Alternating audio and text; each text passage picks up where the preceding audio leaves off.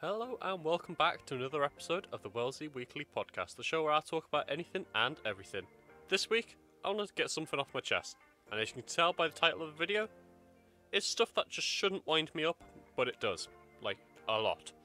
That's right, I'm going to talk about my pet peeves, and maybe some of my OCD habits that I like to call a bit quirky. Well, it's better to be quirky than, not. So, let's begin by talking about an important issue, right?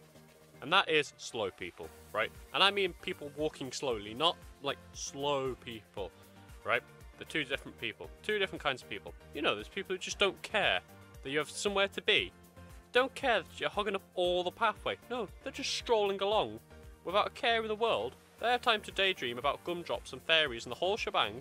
But I don't. I have places to be, people to see, trains and buses to catch. Why do you think it's okay to walk slow, And for those people who don't know what I'm talking about, I'm sorry to say, but you need to walk faster because you're the people that are slowing me down, right? And I don't mean sprint everywhere like a madman, being chased by a bear or anything like that. Just pick up the pace a little bit, Like the speed you would go if you think you need the loo, but you're not too sure. So you walk a little quicker just in case you realise you actually do need to go. And then you have to make a mad dash for your own personal sanctuary of a toilet.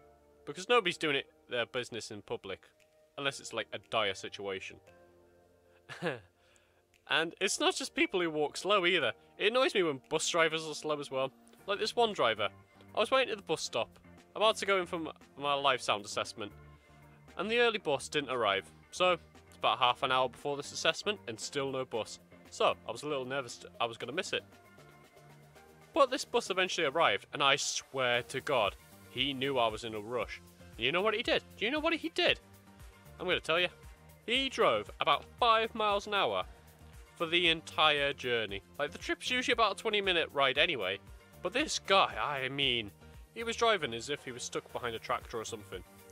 But he wasn't. Oh no, he was leading the traffic. Yeah, there was a queue behind him because of how slow he was going. Honestly, I thought I was going to miss this exam. So did my friend, to be fair, because she was with me as well. And let me tell you something. If we weren't in a rush that day, I think she would have strangled him, to be honest. But he deserved it for being slow. So the moral of the story is, don't drive slow when I need to be somewhere important. Simple. Of course, he had no idea and he was just doing a job. But slow people drive me insane sometimes. You want to know something else that annoys me? When your phone freezes. Now, if it has a reason to, like you've opened up a high memory app or something, fair enough. But when it just freezes for no apparent reason, that's when I get annoyed. Like, I've mentioned it before, but my phone just likes to freeze. Like, it doesn't tell me when or where, but it's usually when I actually need my phone. Do I have bad karma? Maybe. Is there a higher being just playing a prank on me? Possibly. But I really dislike my phone when it just goes kaput on me, right? I'm not even sure I'm the only person to have this problem. I have a mental breakdown from it every time, and it just winds me up a lot, right? Oh, and something else as well. I know a lot of people don't like it when discs aren't in the right case, or worse, right?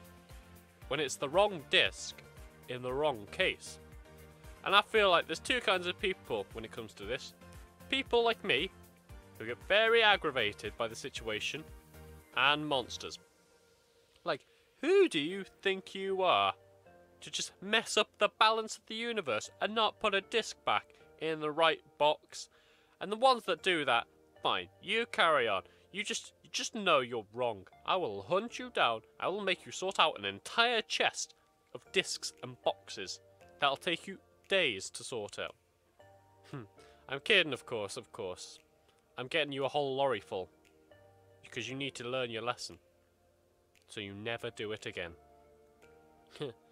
So, what else grinds my teeth? Oh, I know, right. People who eat ice. Or just ice in drinks in general, right? I accept it if it's a hot summer's day and you need a cool, refreshing drink to soothe the throat. But any other time, just no. Like, it takes up space in my glass, which could have been used for more volume of my drink. It dilutes my Pepsi or Fanta and makes it less fizzy. And the condensation it creates on the outside of the glass just makes my hand wet and I have to dry my hand off every time I want to take a sip of juice, right? Oh, and eating it's nasty as well. Like, I have a friend who knows I don't like it, so he'll play with the ice in his mouth in front of me. Like, dirty child, honestly. But I don't like the idea of biting or swirling it in your mouth. It just feels weird and cringy and wrong, you know? Like, it's just gonna melt. Let it do its thing. Don't harass the ice. Leave it be. Especially in public places. Because then I have to go give that apology look to other people. You know that look which says, I'm sorry my friend is being disgusting, but I didn't raise him, so blame his parents. You know, that kind of look. Now, I haven't really mentioned many OCD things yet, have I? Might be a useful thing to do in this video, considering the words literally in the title. Oh, right, so I always triple check my pockets before I leave the house. And I have a tick list in my head, you know. You gotta pat the keys, you gotta pat the wallet, pat the inhaler, pat the phone, check the wristwatch, check the headphones, you're good to go. Right? I still manage to forget something. Every time. Like, it's just routine now to miss something out. It's like when I've got to have an important letter, or poo bags for the dog, or just, you know, my actual phone. That's happened to me a few times. Oh, you know what else I do? I always avoid these like 3 square manhole thing covers. You know, you see on the street. You know the ones on the ground, and they're like a rectangle split into 3. I don't think they're called drain hole, or maybe they are. I don't know really. But those things, right? I never stand on them if there's 3 of them. 2 of them I'm fine with, and if I have to step on over a 3 split one, well, I have to walk on the next one to even things out, you know. Otherwise, I'm just open to the hell. That is bad luck. I remember one time I stepped on one and fell over like 10 steps down the road, you know. I think it was because of bad luck. You know, these things give you bad luck. Well, that or the fact, you know, my shoelace was undone. But I'm putting my money on the luck thing, you know. I always have to have the volume on an odd number as well.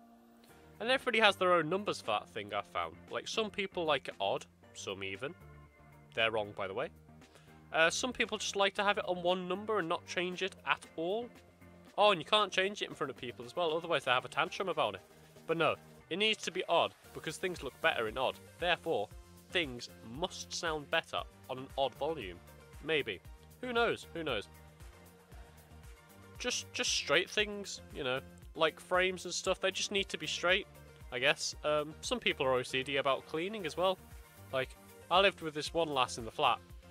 We'd get about 3 showers a day, sometimes more than that. And that's a little bit too much for me, like 1 a day, maybe 2 if it's been raining and you want to warm up, or you know, you've just done some sports or something like that. But not 3. I know I've said things are better in odd numbers, but 1 is an odd number, and that's good enough, right? Let's not get carried away, shall we? Oh, and some people just need to clean the kitchen or the bathroom or the bedroom like non-stop. I'm not saying don't hoover and clean them every so often. You just shouldn't have to do it like every day, like twice a day, you know? Maybe like 2-3 times a week if it bothers you that much. And unless they're trying to hide something, of course. Like, what if they killed someone and they turned up the TV up to 26, or worse, 28, right? And then they had, like, no other choice but to get a pre-made ice dagger, Blue Peter style, like here's one I made earlier, and just kill them. But then they gotta hide the evidence, so they chop the dagger up into cubes, and then they put the ice cubes into everybody's drinks in the house. But to make it believable, right, you need to eat the ice out of some of them, otherwise it could look like a setup. So, they eat the ice, and then they clean everything, like everything. The kitchen sink, the inside of the bathroom taps, even hoovering the hoover with another hoover. A smaller hoover, maybe. Maybe that's why they have OCD and they just need to clean everything. Or maybe I've just overthought everything, and it sounds completely insane. I guess we'll never know. And with that, I think it's time to end today's episode. If you've enjoyed what you've heard today, let me know down below in the comments. And remember, enjoy a cuppa.